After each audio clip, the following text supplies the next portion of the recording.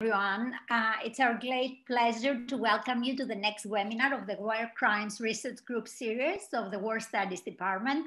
Today, we're particularly happy and very excited to host Professor Leila Sadat, who is going to talk about the draft articles, the draft convention on the crimes against humanity.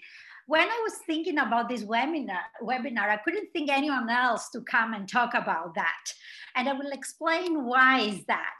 So Professor Leila Sadat is the James Carr Professor of International Criminal Law.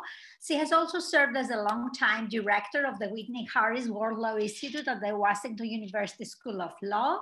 And she has been a special advisor of crimes against humanity to the International Criminal Court Prosecutor since 2012, although she hasn't seen the court during the last months, as she will tell us.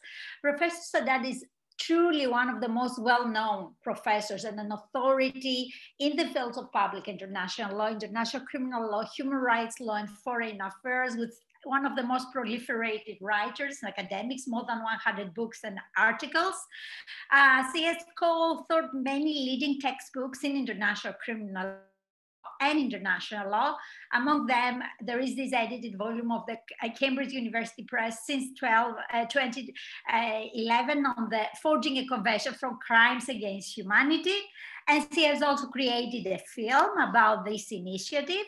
And when I told you before that I couldn't think of anyone else to talk us about the draft convention of the crime against humanity, is because Professor Sadat is the director of the Crimes Against Humanity Initiative, a groundbreaking project which was launched in 2008 to write the world's first global treaty on crimes against humanity. And actually this effort that bore fruit at the International Law Commission and produced its own draft articles that are now pending before the Sixth Committee of the UN General Assembly.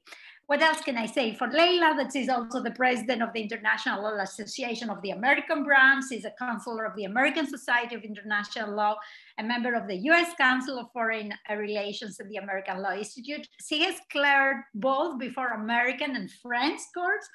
And Leila, we're really excited and truly happy to have you with us this afternoon.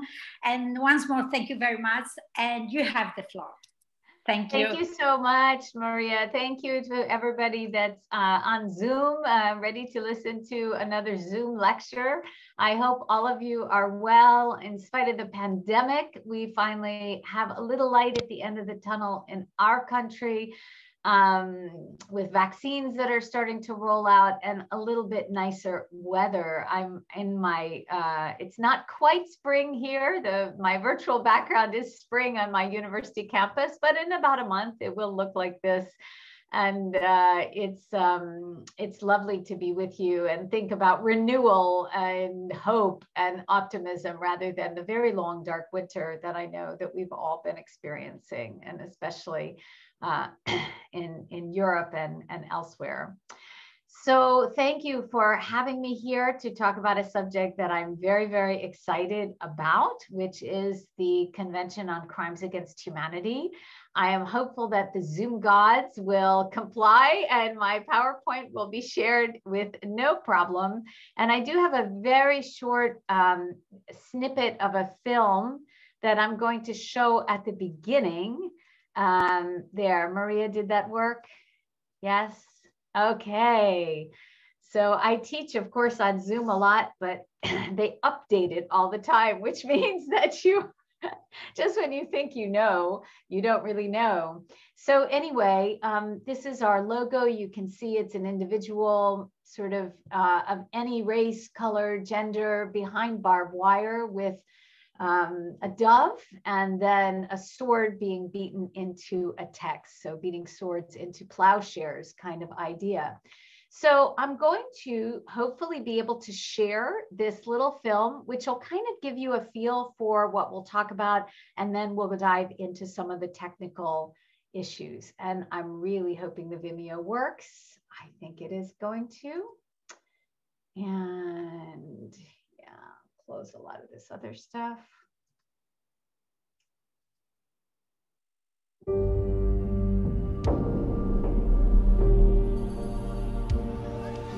ile kitendo walinitendea niletea bure. Wale wanaume wote wakisha kufika huko, orike ulikuwa bizowei, ni maumivu ya sana. Kumukuta, unambana, unaingia na quelque part, mnafaa betafanya. Mungu mnasema kama patapatia malipizi wale wenye balifanya vile. Si aonaka wanasema wamepinire mtu mwenye agresere mwenye alifanya kitendo cha ubakaji. At the end of World War II, in a courtroom in Nuremberg, Nazi officers were convicted of crimes against humanity.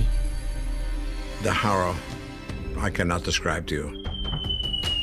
But 70 years after those trials, there is still no global treaty for the prevention and punishment of crimes against humanity. What that means is that the words uttered after Nuremberg never again have but a hollow significance. Crimes against humanity, as the term suggests, are some of the worst international crimes. They are widespread and systematic attacks perpetrated against the civilian population. And they occur far too often, in particular, in the context of domestic political turmoil and conflict. بعض جماعة تبوست يا أمي طلعت الصورة مال بنتي أمت بوستها وتدعي رب العالمين لا تحرم من عندها وأنا ما عندي أحد برا. The victims are always the most vulnerable civilians, women and children, and the perpetrators are almost always those who have as main mandate to just protect those vulnerable populations, and they are doing the opposite. 공개청하는 장소에서 만약에 가족이라든지 그 친구가 울거나 이랬다면 그 자리에서 바로 체포돼서 부장으로 데려가서 바로 또 총살시켜요. 왜냐면은 What is really missing in the arsenal of legal instruments is a specific treaty, specific convention in relation to crimes against humanity. Je disais toujours aux gens que nous, en tant que survivants de torture, il nous manque quelque chose. De tout ce qu'on a vécu, vraiment, il n'y a que cette justice qui devait nous donner. What we still don't have is a proper treaty that governs the obligations of states between themselves when confronted with perpetrators of crimes against humanity. A treaty that promotes awareness and accountability for crimes against humanity at the national level and encourages interstate cooperation on addressing these crimes. That is a positive development in my view. We're very hopeful that its time will soon come to have, for the first time in history, a convention on crimes against humanity. The process that has been really, to date, conducted by university people, by academics, by activists and specialists, but in an unofficial setting. And now we're moving it into the official realm, the International Law Commission of the United Nations. Initiatives of this character, the Crimes Against Humanity Convention, do not occur out of thin air, that it's because of the strength and perseverance and courage of individuals. This is how this gets done. For the first time in history, states and the international community are seriously considering the adoption of a new global convention on crimes against humanity. The world is ready, waiting, watching. What has happened to me, I hope to God that you never see it.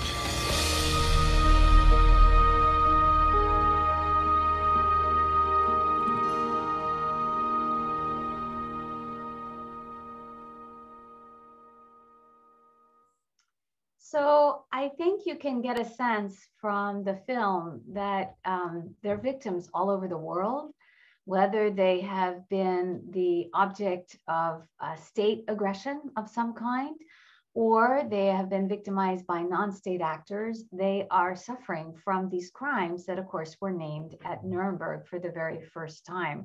And I don't need to explain to this audience really how that happened, but if you will allow me to do so, here we are in 2021.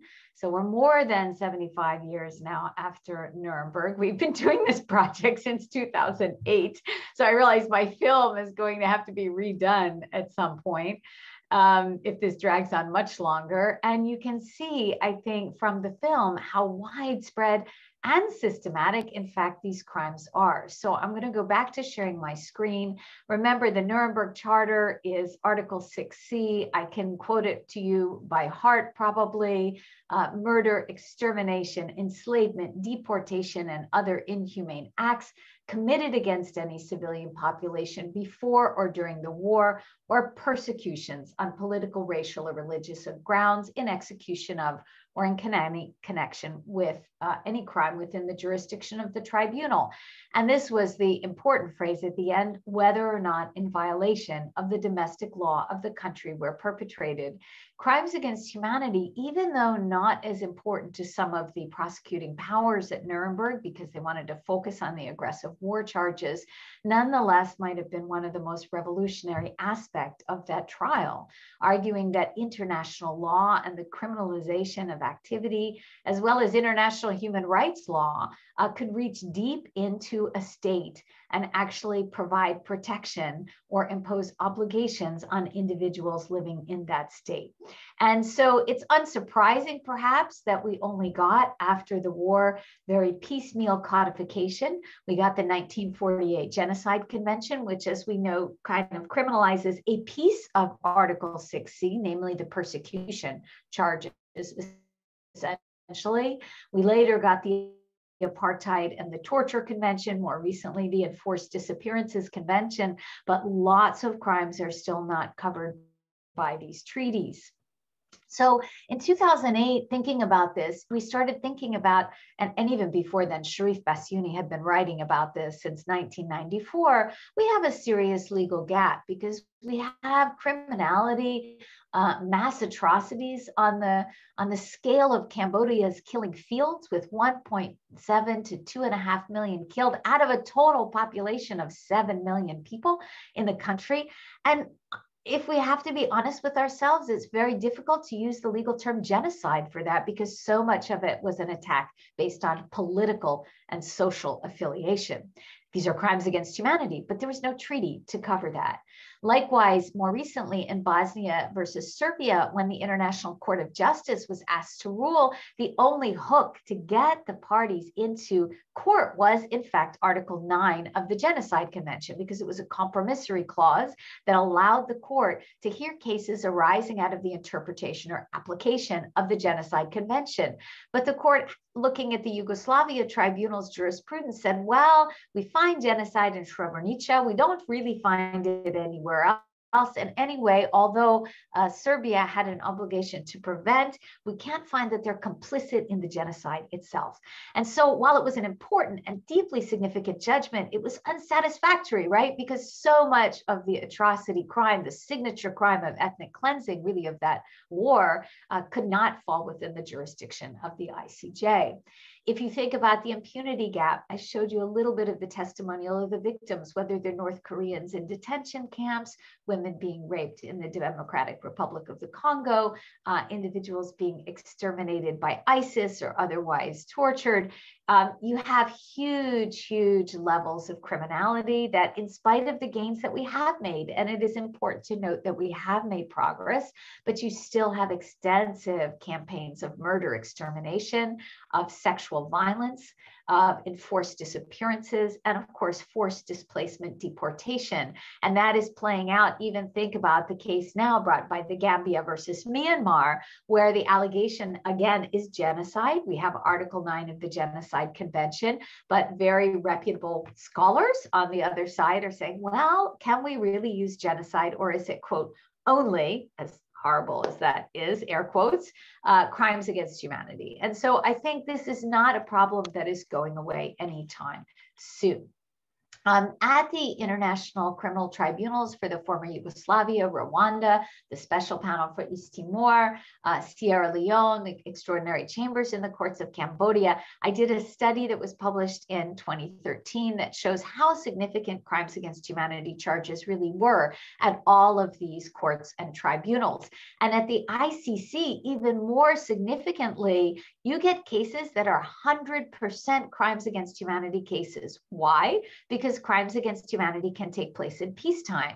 There are very, very few charges of genocide. There's the al-Bashir case where genocide has been charged, but overall, looking at the track records of all the international criminal courts and tribunals, genocide is fewer than 1% of all the cases brought, because it's just completely insignificant as an effective means of prosecution, with the exception of the Rwanda tribunal, where the genocide counts actually were able to be successful. At the ICC, though, crimes against humanity is going to be the core crime that's used.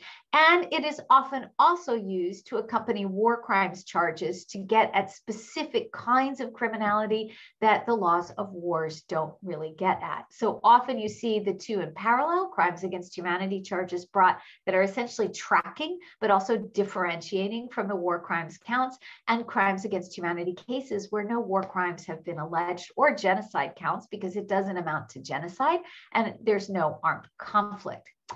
If you think about prevention, this is something I call the atrocity cascade. Often you get situations in which a state is human rights violative, right? I'm not sure that's grammatically correct, but think of Syria before March 2011, right?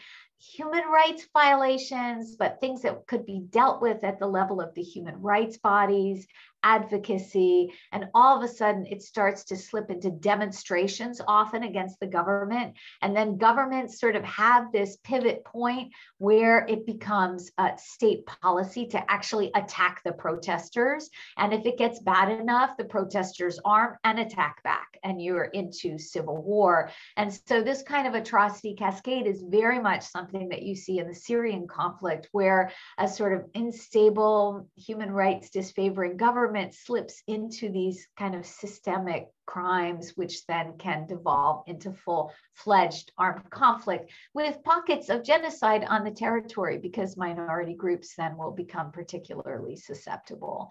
And the Syria conflict, as we know, has been outside the jurisdiction of the ICC for reasons that all of this audience knows all too well. And so it is essentially hanging out there with very little accountability, except what we're seeing at the IIIM.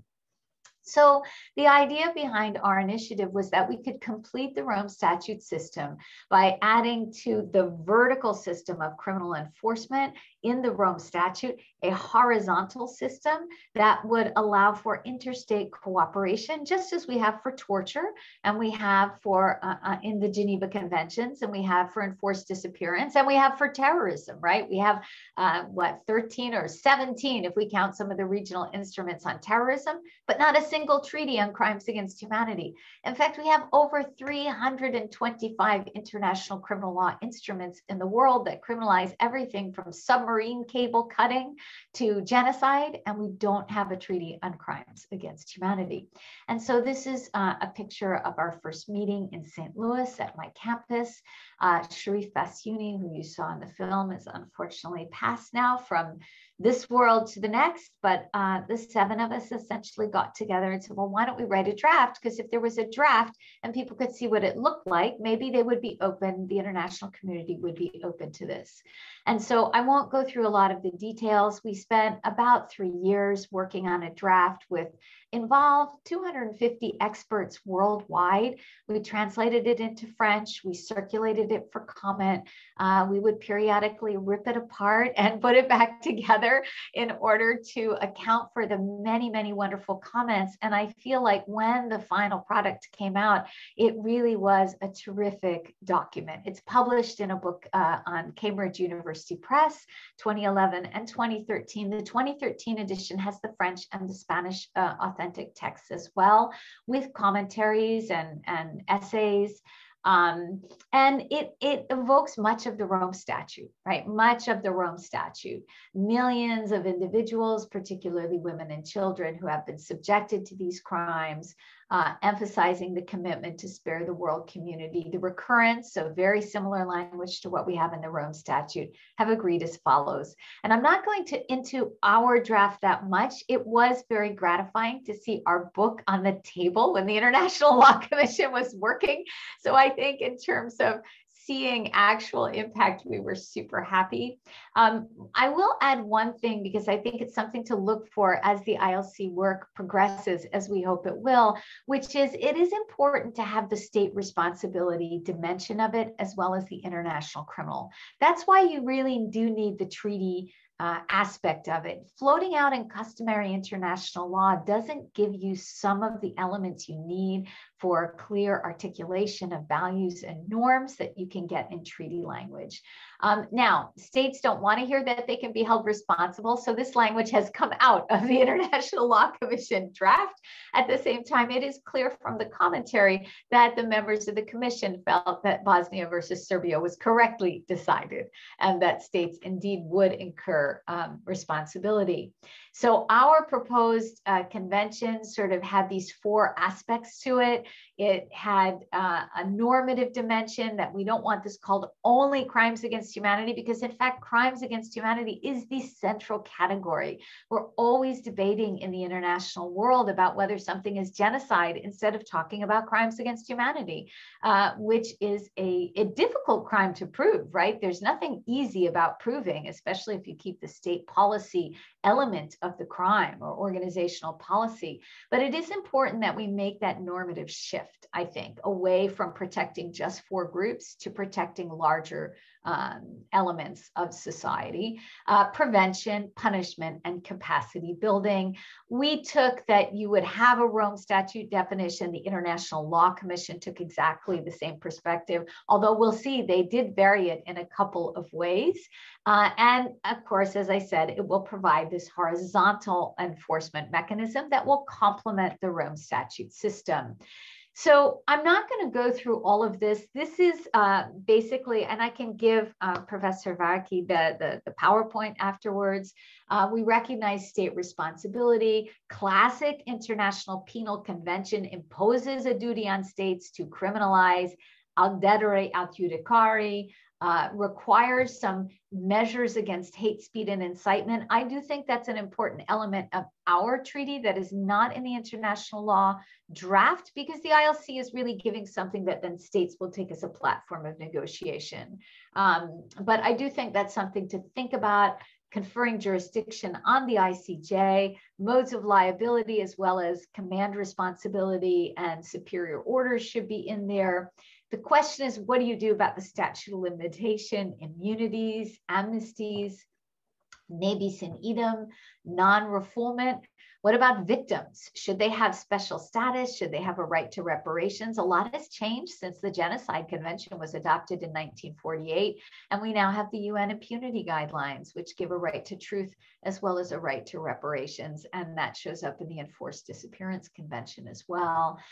We had much, much more expansive notions of mutual legal assistance and cooperation, building not on the Genocide Convention and Geneva law, but more on the transnational and international treaties on corruption and organized crime, which is also something that the ILC took up in its project, although less effective. Personally, I want a treaty monitoring body. That's not a popular view. We could debate that in the Q&A, but I think a treaty without a monitoring body is basically going to be an orphan, and I don't want this convention to be an orphan.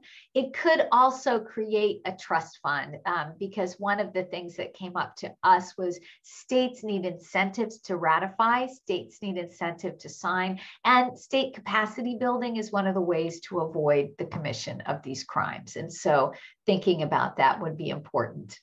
This is just a translation. Again, you can read. We now have it in Arabic, Chinese, German, French, Portuguese, Russian, and Spanish on our website. And so it is accessible in many languages.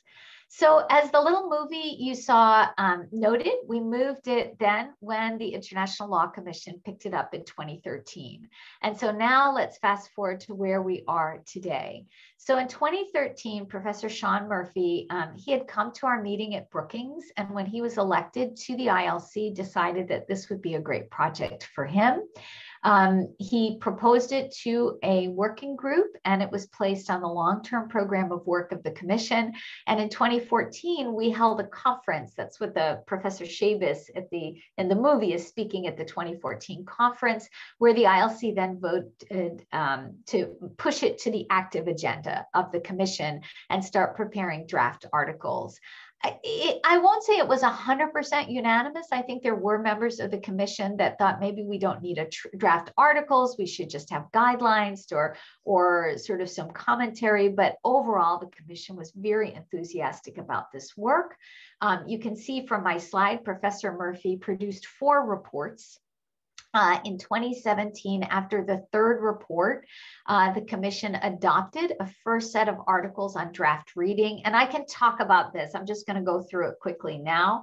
And what I noticed, and I've published an article on this along with a colleague at WashU, Madeline George, every time more text would emerge, states would get less concerned and a little bit more enthusiastic about the project. And I think it's because as the text emerged, states could become comfortable with what this would actually look like.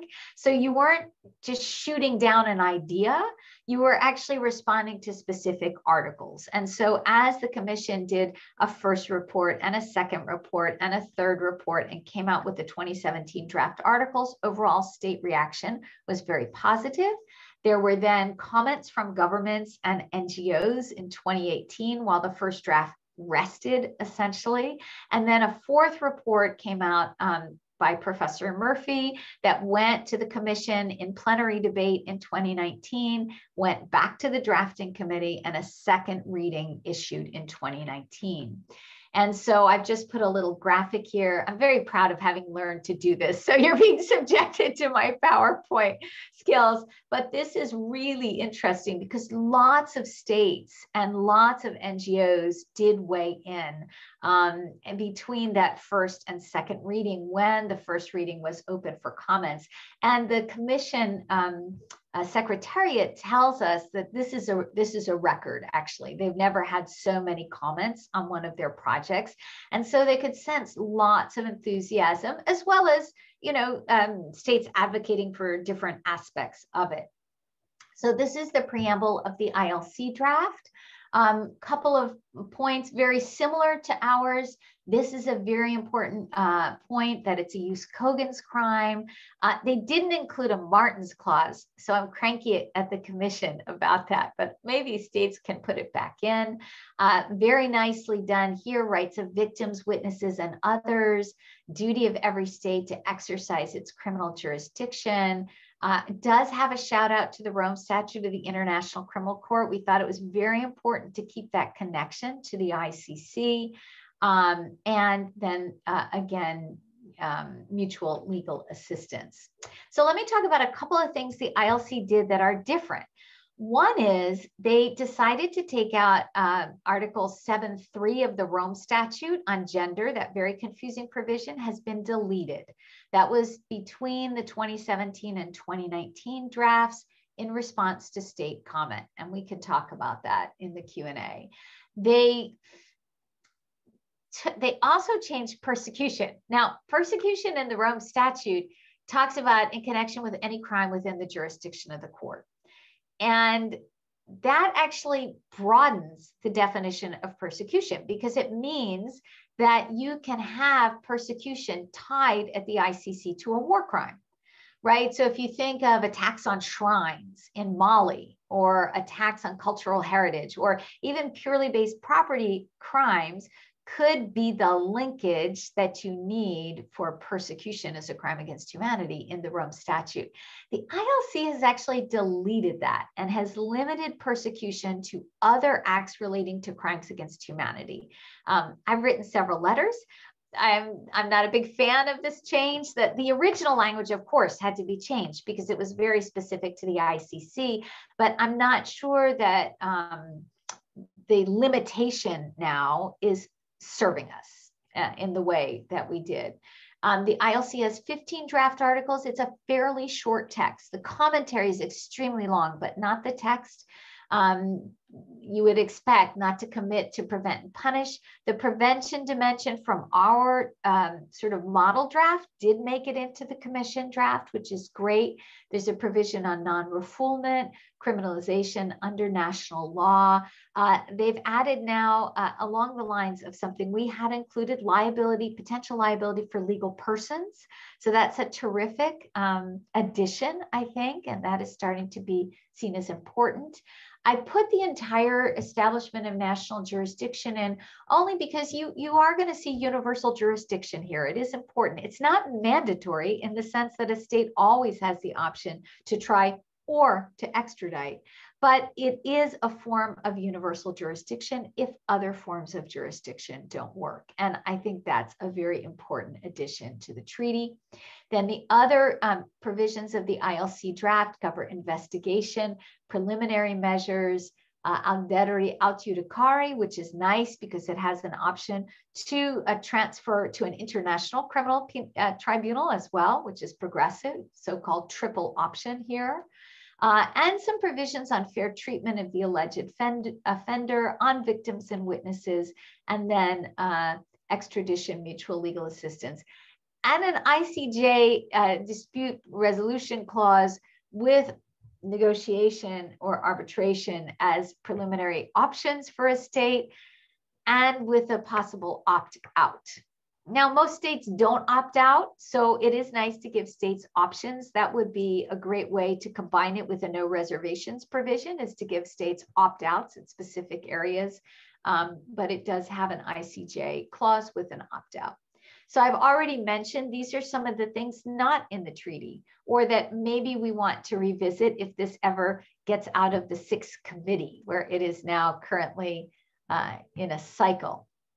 So the Martins Clause in the preamble, the definition of persecution, maybe revisiting incitement. That was very, very close at the commission. There was a lot of intervention on this point because incitement to crimes against humanity is a classic offense, right? That was actually charged at Nuremberg because von Schirach and Streicher were charged with Nazi propaganda, essentially attacking Jews as part of the crime against humanity charges against them. Human rights organizations would like a definition of victim. They would also like a prohibition on the use of military courts. They would like a prohibition on amnesties. The commission did not touch that. We didn't either. The question of immunities is in there, but it's a little bit softer. And this is something that we need to be looking at because, of course, the ILC is also working on this question. And there have been 7 members of the commission that have suggested there is no use Kogan's exception for immunity from national jurisdiction, and that's an area of controversy. And then the question of the treaty monitoring mechanism, the commission's view is that was best left to states. They weren't going to go there. They wanted to produce something fairly streamlined. As one member of the commission said to me, Leila, we don't want a Christmas tree approach. We want something that states will be able to take, which is a fair enough perspective, I think. So where are we? So it went in 2019. And in 2019, the commission recommended the elaboration of a convention by the GA or by an international conference of plenipotentiaries on the basis of, of the draft articles. This was the commission's recommendation. It got bogged down in the 6th committee, in part because the commission's report came in August, the 6th committee met in September, and a lot of states said, we want more time. This is a lot to digest. We're just not ready. So they kind of punted and said, look, we'll pop it over till the next year. Austria, with 42 other states, Austria actually offered to host a diplomatic, I'll just stop my share for a minute. Austria actually offered to host a diplomatic conference at that point, and many states expressed enthusiasm, but it sort of got into the, we need more time for study. This is great, but we're not sure. And there's something called the Mutual Legal Assistance Treaty that also was playing into states were a little bit confused about how they would relate. So the General Assembly took note and said, we're going to roll it over. Well, so I'm going to come back to these, but essentially I've been tracking every comment by every government since this happened. And remember how I said at the beginning, like they're just starting. And so there were some negatives here. There are some no strong positives, like states are excited, ready to do this. I could give you the language we use for our coding, but you can see that the positives increase a lot over time, right? And the neutral is sort of like states want to commend the International Law Commission for its excellent work on crimes against humanity, blah, blah, blah. State has these comments without really arguing, right, whether this is up to the first reading. And then on the first reading, looking at the state comments, you can see states are overwhelmingly positive. The states that are writing in, and this is a large number of states. I think there were actually 38, but one is, it depends on whether you code the Nordic countries, because they make one statement for 5 countries, that sort of thing. So the coding is a little bit trickier than it might seem. Same thing in 2019 and 2020, we see more positivity, but you also start to see a little bit more like, yes, this is a great idea, but we don't want to develop a convention yet. We want to study. So what's interesting is as the commission was drafting, you see increased positivity, enthusiasm from states. And then as states are actually asked to take a decision, right? Okay, now we have to move this to either the General Assembly or to a working group and begin negotiations. States getting a little bit more concerned about, do we need time? Do we need to go back to capitals, et cetera? So in 2020, we had a technical rollover essentially, because with the pandemic, there was not much that could be done. There were states ready to go in that were very active, that were very excited about this treaty. And then they ran up against the fact that you couldn't have a cup of coffee and sit in the Vienna Cafe and talk about this, or have any kind of discussion in person other than the formal meetings that were being held in person. Mexico at that point laid down a marker with 13 other states, including France and Germany. And, states that had supported Austria, but are also important in many ways, saying, we are ready for a deeper and substantive negotiation on the topic, and we hope to revisit the agenda item with a constructive and flexible approach to break the inertia. So 2021 approaches. Maybe some of you are familiar with Bill Murray's famous movie, Groundhog Day. But the question is, what is going to happen in 2021? And along with my colleagues and many representatives of governments that are very frustrated that we can't break the logjam of the consensus voting in the 6th committee to get this into an ad hoc committee or negotiations, we hope to move it forward. So thank you so much for your kind attention. And now maybe we can have questions, because I see many are showing up in the chat. Exactly. Leila, thank you so very much for this so clear, very clear description, of the development of the initial idea of your initiative in 2008 up to where we are today, before the ILC and all the delays due to different reasons. Say that I remember myself being in Galway, in 2008, 2009, and Bill was coming and he was talking about the initiatives. I remember it very, very clearly. Having said that, because as you say, we have at least 11 questions, and I don't want to take more time from the attendees. I tend to collect 3 questions at the beginning. Is that okay with you? 3, 4. Try to make 3 rounds, if that's okay with you. If you still. Sure. Yeah. No, it's good. And I have a pen. Okay. Excellent. So I have open. Okay. I will start with Professor James Go question, with some. Okay. So James wrote, getting away from only crimes against humanity is welcome, and restoring the standing of crimes against humanity, but will the convention not quite possibly limit the scope for customary evolution interpretation that has occurred in the international criminal judicial bodies. One reason for the only is the genocide has been approached in a hyper narrow and conservative way, while crimes against humanity has been expanded.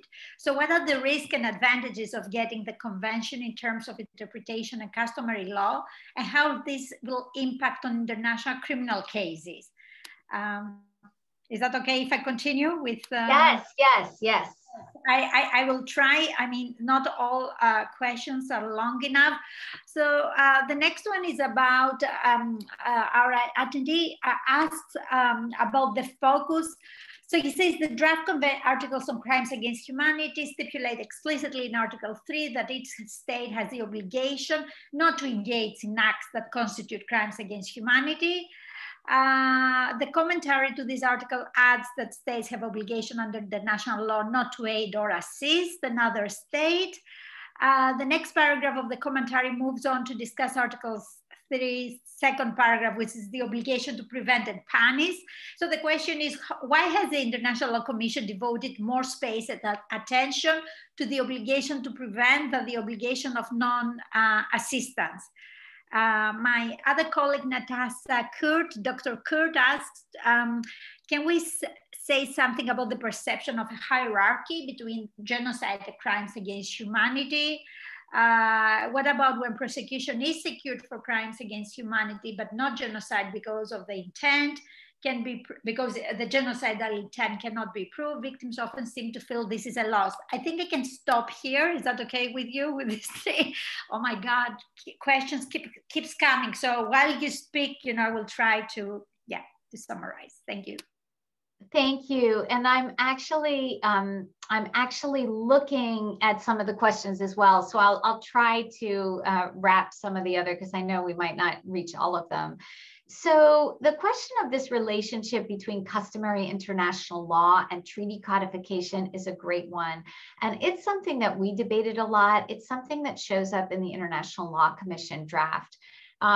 You get lots of advantages with treaty codification that you can't have with customary international law. It's true, you can have development under customary international law, although it's not clear to me that any future international criminal tribunals would necessarily be created that would be able to do the kinds of things we saw at the Yugoslavia Tribunal, for example, where they said it's disjunctive, widespread, or they got rid of the armed conflict linkage, looking at right? That was a moment in time. Right now we have the Rome Statute. It's adopted by negotiated by 165 countries and adopted by 123. And so even if it wasn't customary international law at the time it was negotiated, and many people participating in our project argued, in particular, the state policy element was not part of customary international law. As this audience knows, under the North Sea Continental Shelf jurisprudence, right, I call it the 3 Cs. You can have codification in a treaty, you can crystallize in a treaty, or you can create customary international law in a treaty. And so ultimately, I think most of us believe that the state policy element, state or organizational policy element is here to stay. If it wasn't part of custom, it probably has become so much. And it was impractical to think that that you could put into a treaty something that was different than was in the Rome Statute for that reason. That doesn't mean that states can't do more. So think about Spain's incrimination of genocide, which added political groups, or think about states that vary and want to take more progressive views on sexual orientation or elements that they want to protect. It is possible for a state in incorporating an international crime to modify. I would say that the international definition is a floor. They can't make it more regressive than the international definition, but can they make it more progressive? Yes, as part of their national legislation. I think that raises some conceptual issues with respect to universal jurisdiction because, but we've seen it before, right? This is something we have to live with, which is that states will in fact vary the definition of crimes. So I think you get so many advantages from codification that thinking about the disadvantage in terms of freezing custom in place, states still are free to modify the definitions. And one of my slides refers to positivistic elements in the commentary. The commentary drops a couple of little notes occasionally saying, of course, if states change the definition at all, they can't use the rest of the treaty.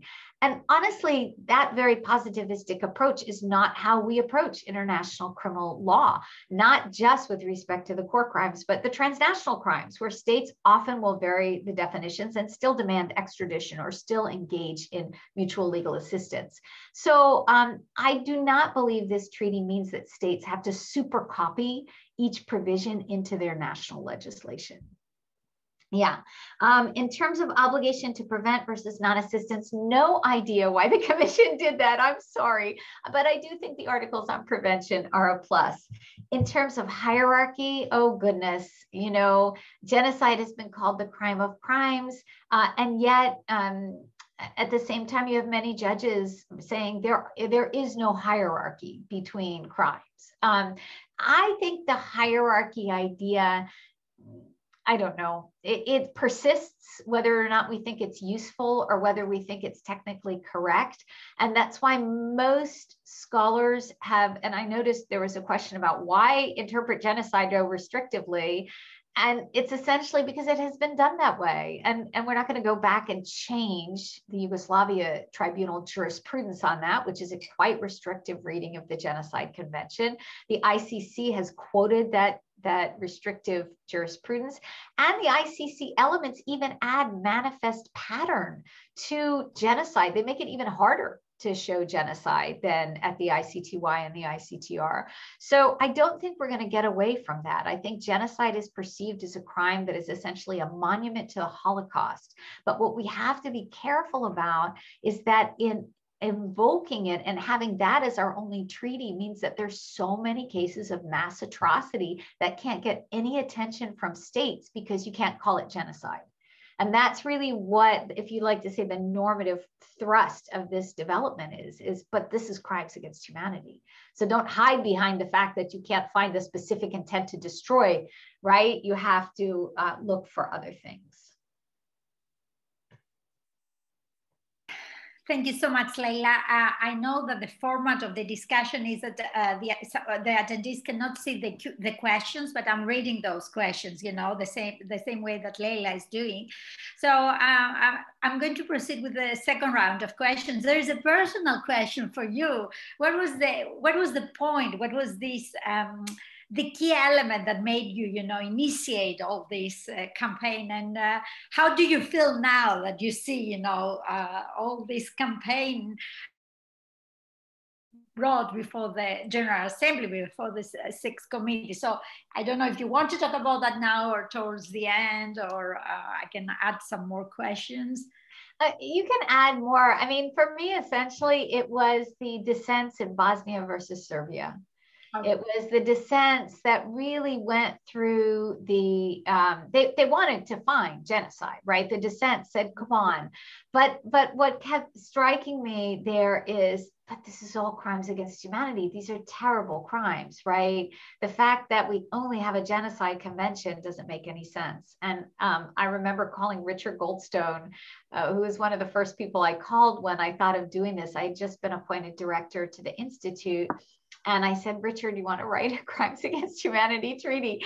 And he said, Bosnia versus Serbia. He said, is this about Bosnia versus Serbia? I think there was just a sense that it was a great case, and yet it was unsatisfactory on so many levels. I see. Okay, thank you for that.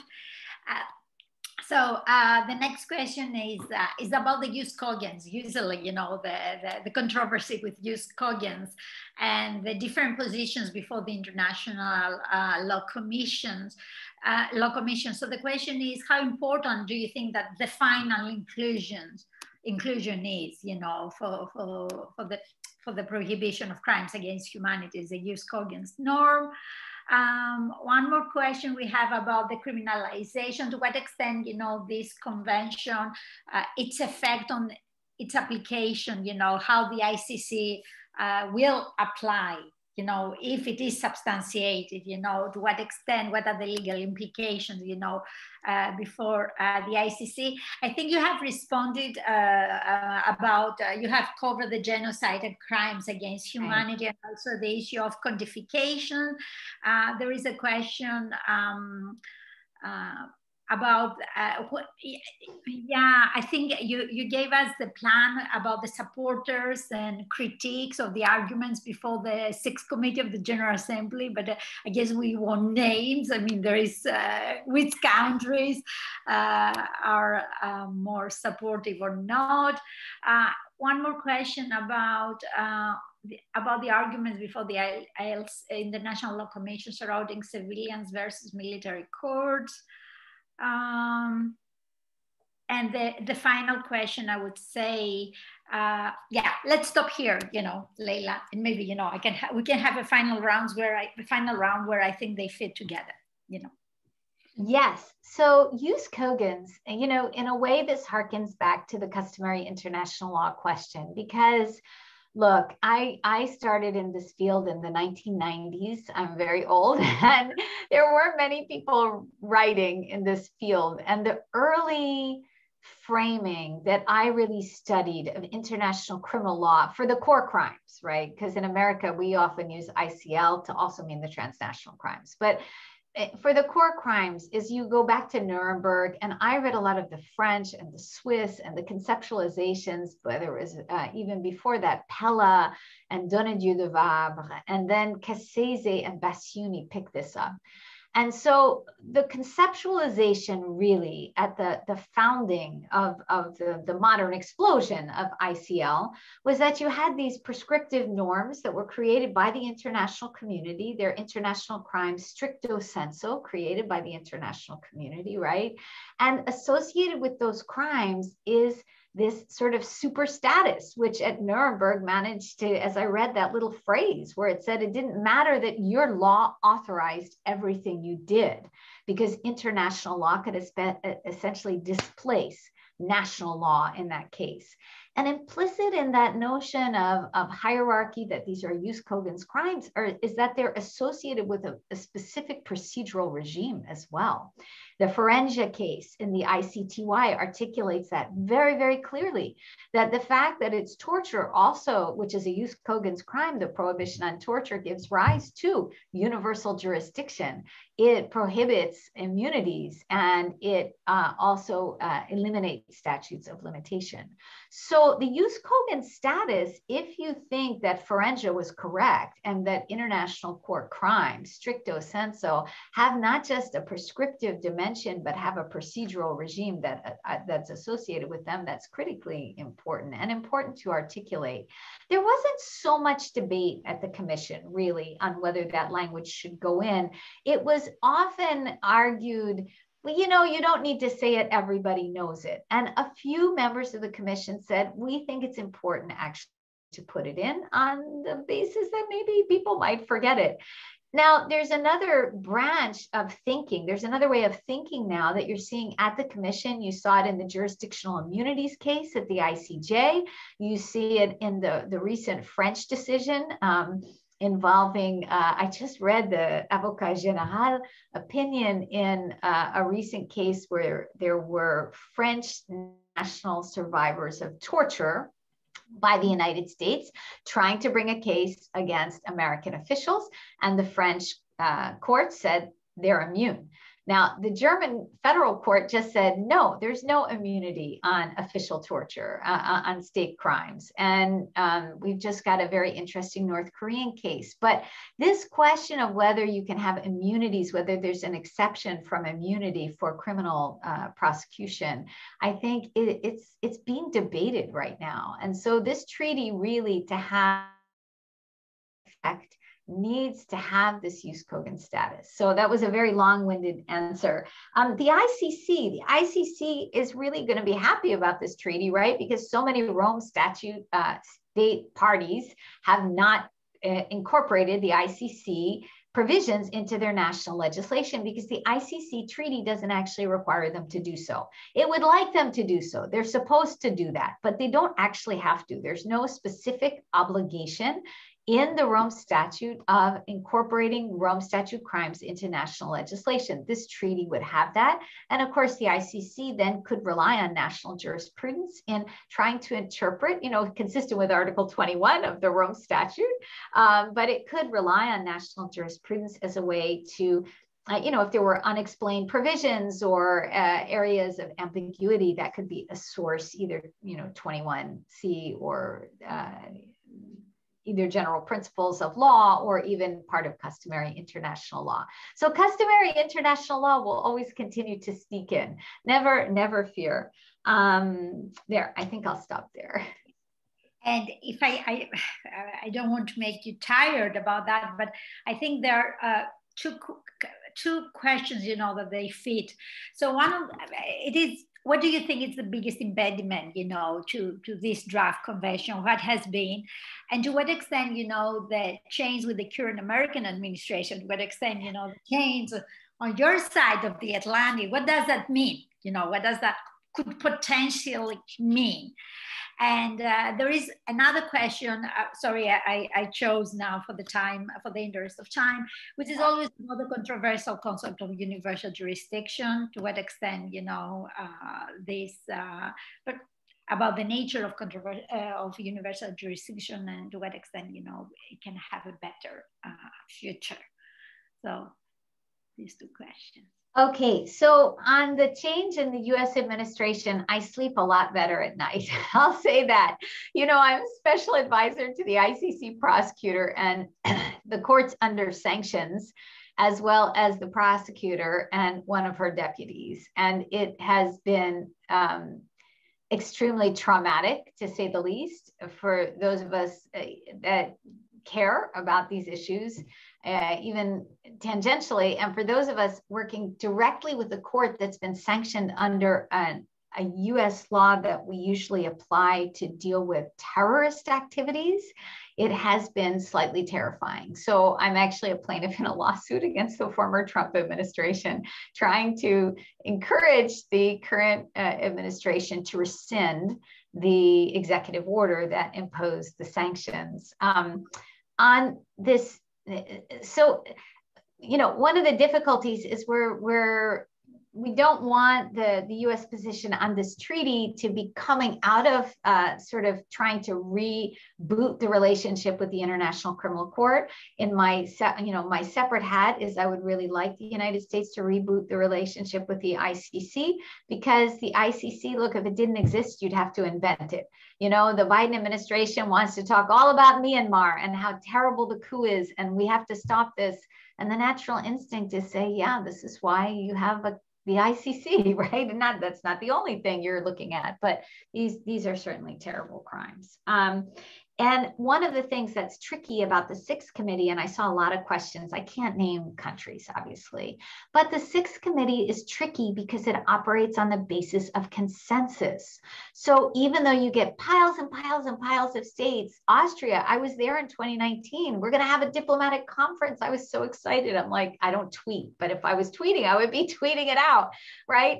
And then it just takes one or two states to say, oh, we need further study. This is very complicated. In 2019, that was credible. In 2021, come on, you've had 2 years to read the draft. It's pretty short, actually. You have time.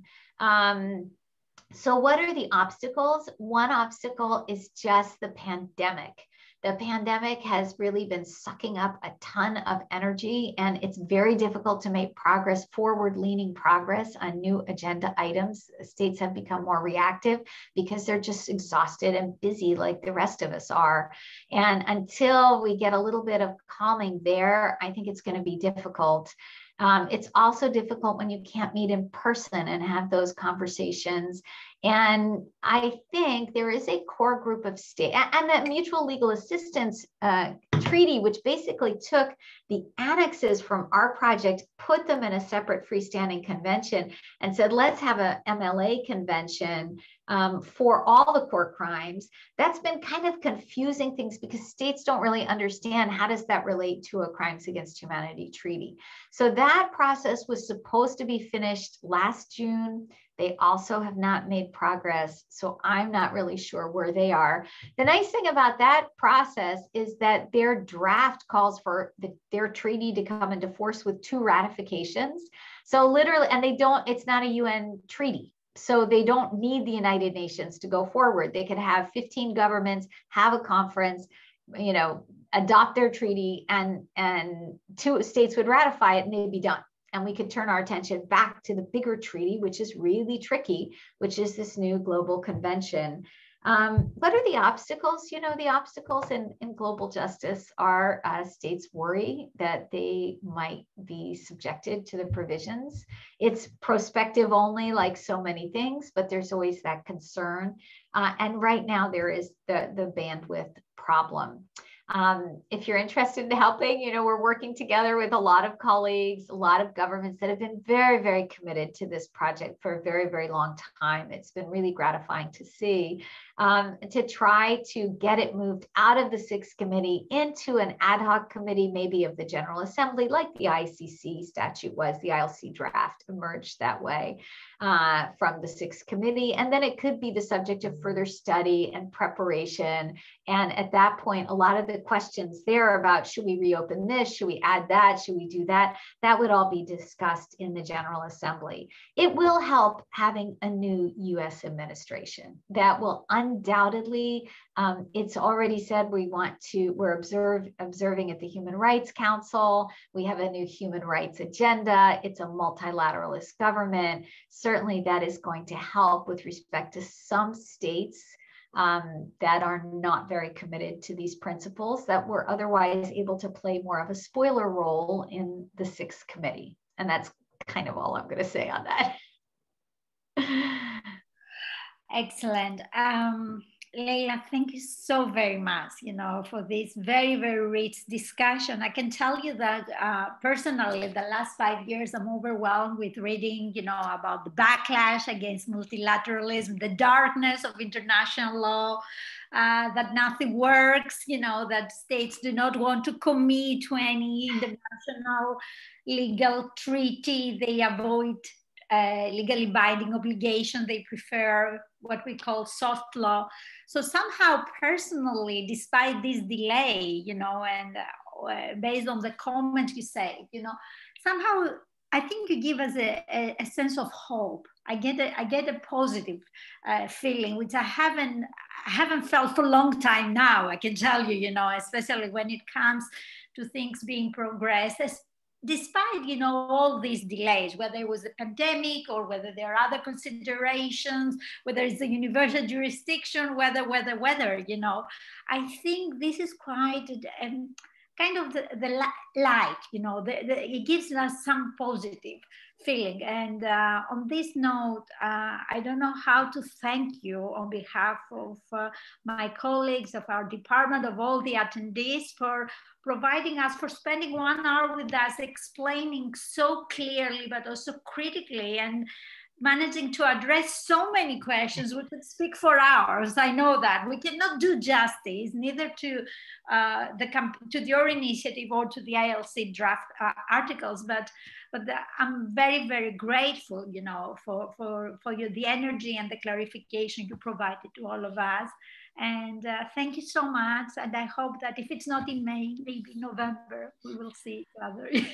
Absolutely. And thank you for all the great questions. I'm really, really thrilled to have been able to do this. This is a really important initiative. And look, the pandemic has showed us, we're all in this together. We're all in the same storm, as they say. We may be in different boats, but we are all in the same storm on this planet. And so we have to work together in order to be able to make positive change. And I have some faith in the future that we will be able to do so. So thank you, Maria. I really appreciate the opportunity to be here, and have a lovely evening. You all are off to I guess you can't go to the pub because of the pandemic, but you're off to your tea time, and I'm actually going to teach my classes this afternoon. So So thank you so very much. Thank you all for attending, and I'm looking forward to further discussions in person soon.